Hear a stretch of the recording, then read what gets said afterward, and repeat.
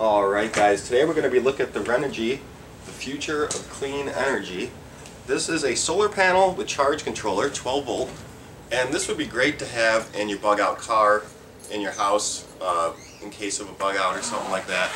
This is a portable unit. It's slightly expensive compared to, say, a similar wattage panel that isn't portable. It's a little bit more expensive than a non-portable one. So if you were like setting up solar for a house or a cabin in the woods, this might not be the first choice. But it's going to work great, and for a bug out situation, it's going to be better. So it comes with this nice carry case it's soft, but it's firm. It's got pretty good protection. Let me go ahead and get it back here. Take it out. Okay. Inside of here, we have our solar panel, and it's 60 watts. We have two 30-watt panels. We have this side and this side. It's monocrystalline. Now we have just two little clamps up here. I'm going to undo those.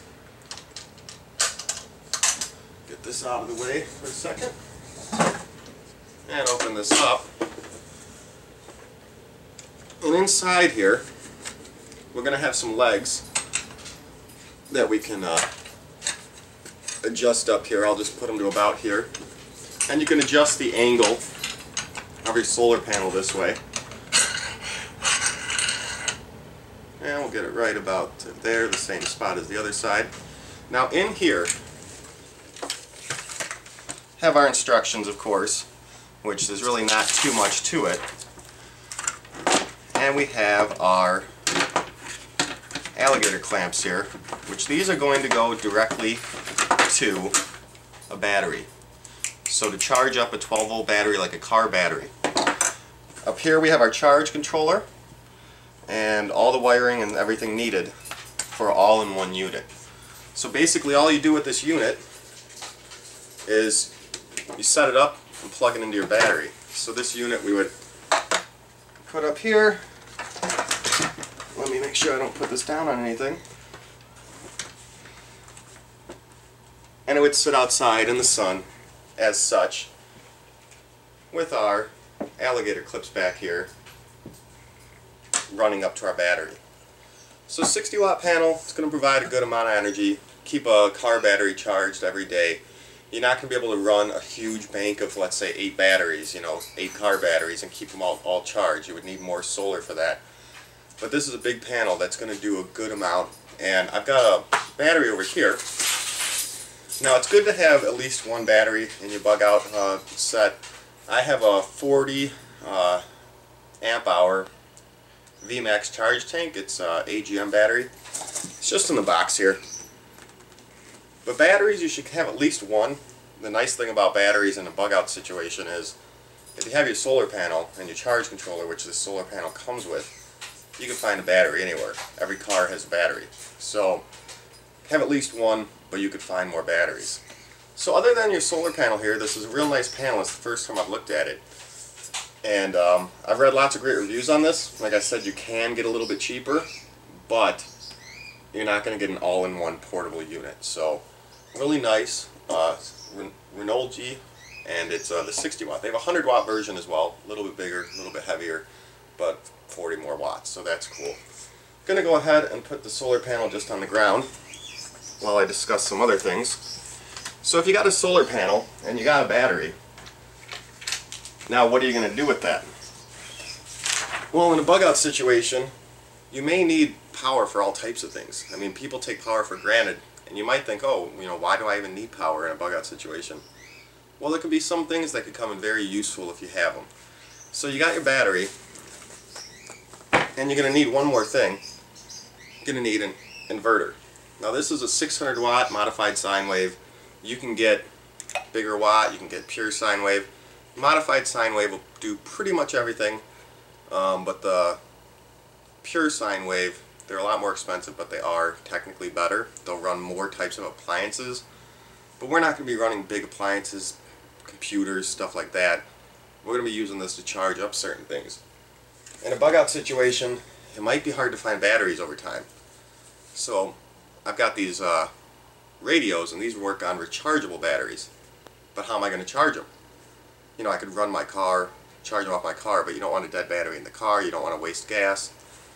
So these I could charge off my solar with my inverter and my battery.